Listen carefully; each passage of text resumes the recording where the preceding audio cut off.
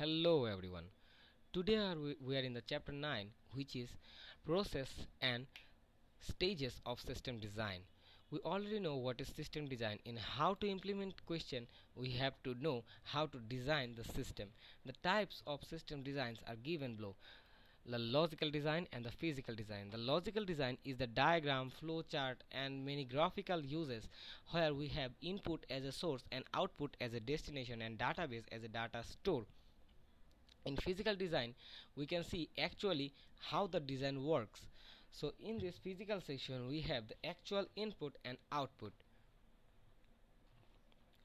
Structured walkthrough. Structured walkthrough means that we need to generate a structure from the beginning to the end. That we can say that from the one position we are going to the position number 7, which is last implement is to implementation. So this is known as a structured walkthrough.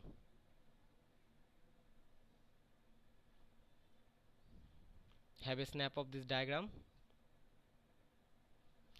Now we are in the chapter 12, which is system testing and quality assurance.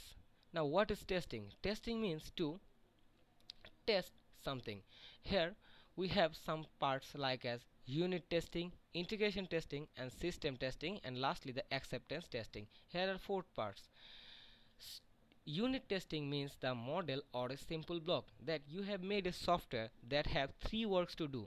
Each of the work is a unit. So each unit testing is known as unit testing. Then right after that, the 3 units combined together and the full package is tested, then it will call the integration testing or software package testing.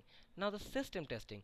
System testing is the whole system is tested, is known as the system testing. Now the acceptance testing is by done the beta tester and the users. From the Google, you can have some beta testing softwares that you could be a beta tester. You can test the software and say Google that this software is okay or not.